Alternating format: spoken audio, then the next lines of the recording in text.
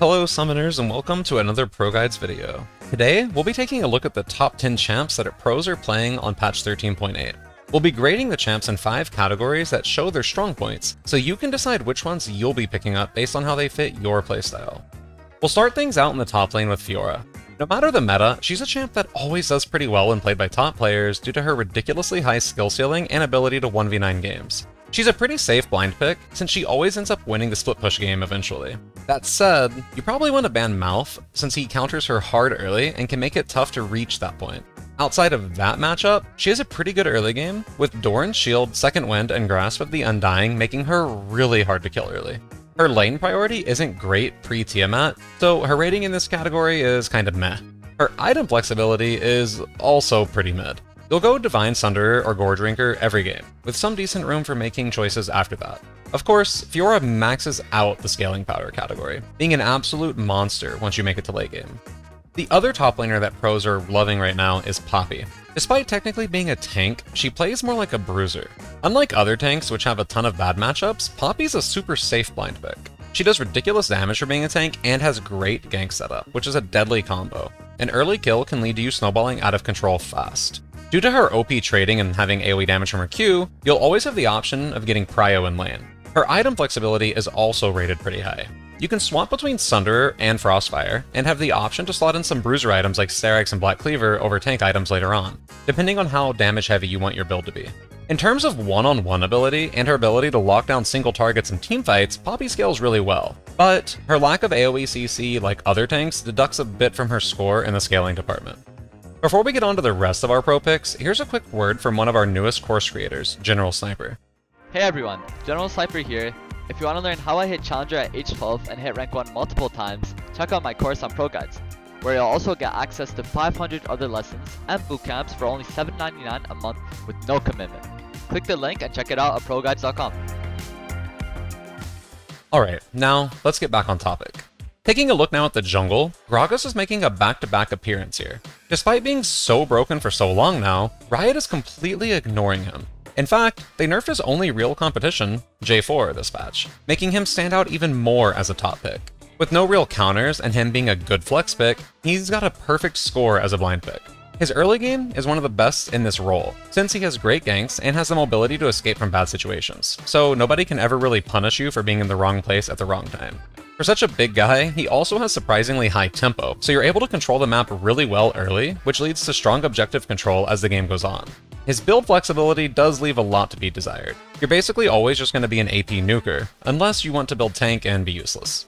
Due to it being kind of hard to actually reach the enemy backline in late game teamfights, he does lose out on some scaling power rating.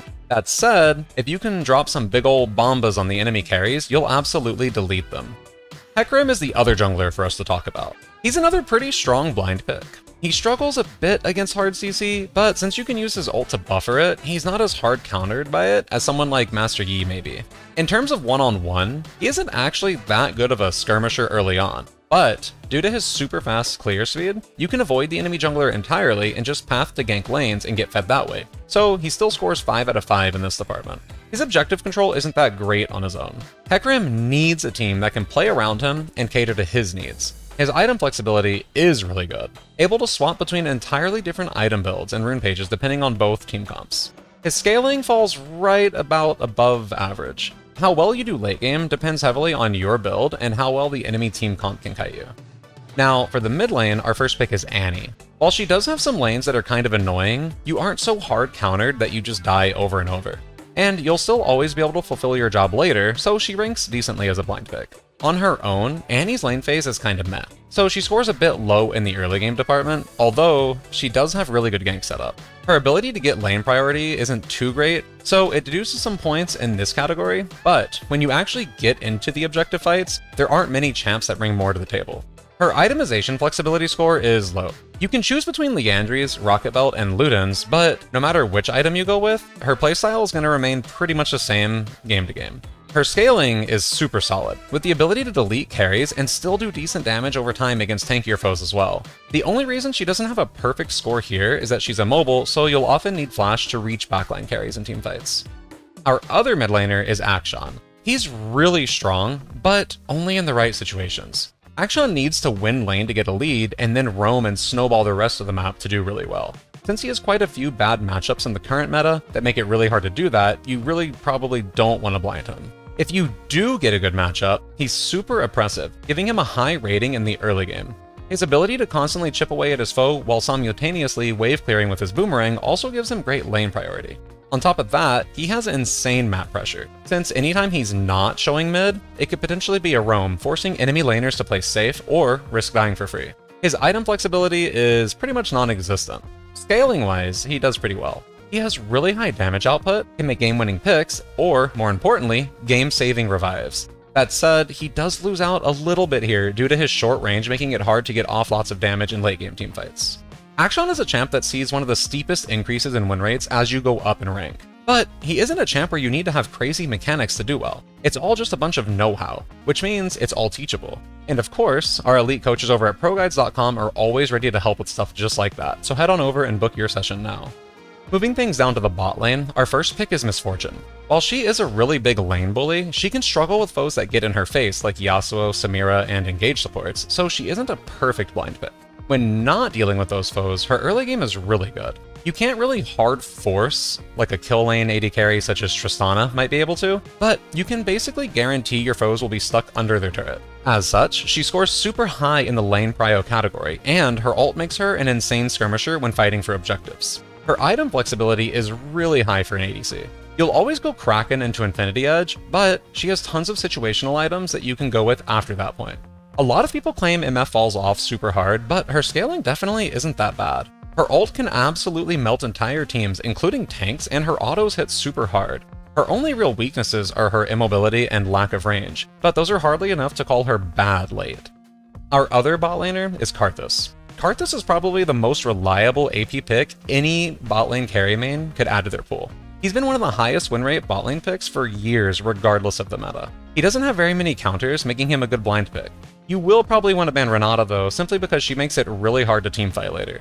With his high damage output, it's hard for almost any opposing lanes to trade with you, but you also can't force on them unless they're really low range, so he just gets an above average rating for his early game. He does an amazing job of getting prio in lane and can do decent damage in skirmishes, but he doesn't have a huge impactful factor, so again he just scores a little bit above average here. Item flexibility wise, he doesn't have much going for him. You can't really build to adapt to different situations. Karthus' only job in teamfights is to go in, die, and then do more damage while in his passive. Of course, Karthus has some ridiculous scaling. The nice thing is, even if you get blown up in fights, you're still guaranteed to do insane amounts of damage. Just make sure you don't forget to ult before you lose the window to do so. Now, let's look at some supports. Rakan may have been nerfed this patch, but that nerf has changed basically nothing for him. He's still overall the best support in the current meta. There are some champs that can make lane a bit tough, but nothing is unplayable, and you can always make it up later in the game with his grab bag of utility. This gets him a pretty high blind pick rating. He provides a nice well-rounded kit for laning. The bit of engage, bit of sustain makes it possible to fight and go for trades, but you're heavily limited on how strong your ADC is. He provides next to nothing in terms of getting lane priority, but once actually in a skirmish, his CC combo makes him an insanely powerful pick for setting up allies for an easy win, so he scores high in the objective department. With multiple items and rune builds to go with, Rakan is one of the most flexible support picks. You can range from enchanter to tank to damage amping utility bot. His scaling is pretty crazy too. He works well on both offense as an engager or defense as one of the best peeling champs in the game, so you can always adapt to different comps' needs. Finishing off our list, we have Alistar. After multiple buffs in a row, the cow is now a super strong power pick, even able to be blinded since there's no real counters to him. His early game is super strong. His ability to all-in is unmatched, but if your foes are playing too safe, you can just go for roams instead. That said, against double ranged foes, you can be shoved in, leaving him with low lane priority. But when you actually get to the objective fight, a flash combo can be enough to decide the fight in an instant. Alistar is surprisingly flexible with his builds. He has 4 strong keystone choices in Guardian, Aftershock, Glacial Augment, and Phase Rush, and can swap between multiple item builds as well. His scaling is pretty good, but not great. A flash combo can be a great way to start a fight, but it's also easy for foes to react to it with their own flash, especially in the late game, when there's tons of vision everywhere and you can't find a good flank. And that about wraps things up for our top 10 champs that pros are playing on patch 13.8. Be sure to subscribe and turn on notifications so you can stay up to date on what's going on in the meta. And if you're really serious about getting better at League, don't forget about our website, ProGuides.com. Until next time, good luck out there on the Rift. Later.